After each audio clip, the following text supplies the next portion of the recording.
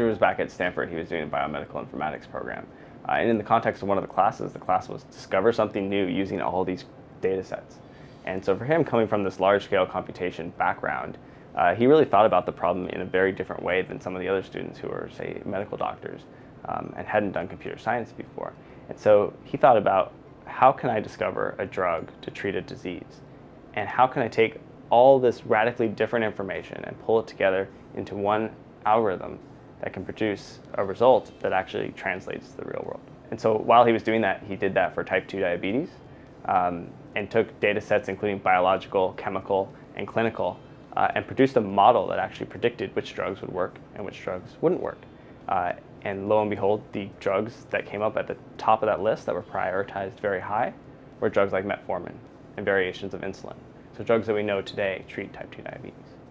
So a few months back, we were working on Parkinson's disease, and we pulled a lot of Parkinson's data into our system. And actually, from what we understand, it's probably some of the most Parkinson's data that's ever been processed in any system like this together at the same time. And from there, literally it takes minutes to produce results. So we have candidates that we think are interesting. But given that we weren't Parkinson's experts at the time, we started Googling those results. We actually found out that one of our top candidates was under study at an NIH Parkinson's Research Center in Michigan. So we actually put together kind of a report of all the results that our algorithms had identified. And we sent that to the lead PI there, Tim Collier. And the next day he shoots us an email and says, how do you guys come up with this? Actually, first he asked 2 Andrew Radins. Second of all, how did you come up with these results? Like, these results match exactly what we've been doing in the lab for this drug. Like, can you do another one? And so he said, yeah, sure. So he sends us over another drug compound that he's working on.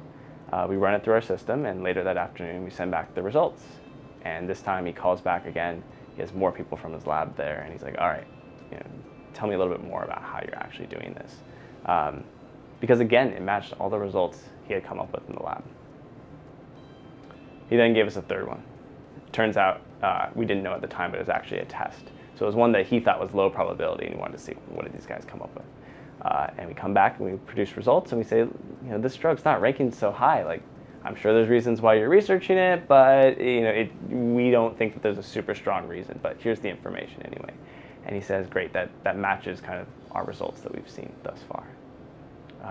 And so he's just super excited about this. And actually, Andrew went back and visited him in Michigan a couple weeks ago and got to explore his lab. And his lab is beautiful. Like, he's got sparkling glass and chrome and robotic pipettes and just top of the line Parkinson's research facility. And he's been working on Parkinson's for 30 years. And it's just really exciting that a couple guys who started in a tool shed could kind of get to the same level and be able to collaborate with Tim. And so now we're actually in a collaboration where he's running some studies, some animal studies for us, demonstrate efficacy of some of the compounds we've identified, and we're providing him with information as well.